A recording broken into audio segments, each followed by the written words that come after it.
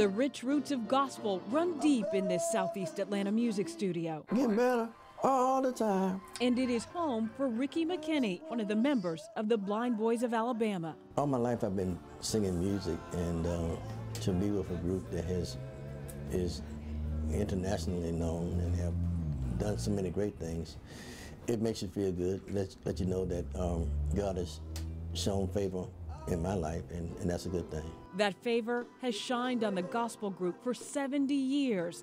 And after 5 Grammy wins and a Lifetime Achievement Award, the Blind Boys of Alabama are up for another Grammy. The song Mothers, Children Have a Hard Time is nominated in the Best American Roots Performance category. It just told a story that people can relate to, because the mother's gone.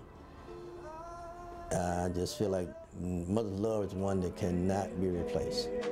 Mother's children, these are my hard times. Their music has broken down barriers. The group is better known for their soulful sound than their lack of sight. Some members have changed over the years, but all have been blind. Let me hear what you got. It was glaucoma that took McKinney's vision. I lost my sight when I was 23 years old.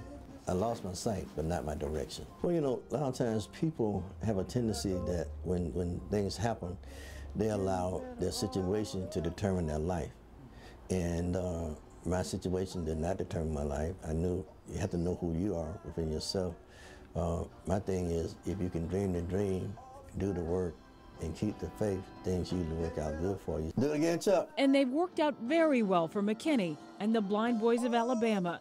They're on tour through April. I think we touched every continent at one time or another, and everywhere we went, people could understand what we were talking about, because it was music, and music is universal.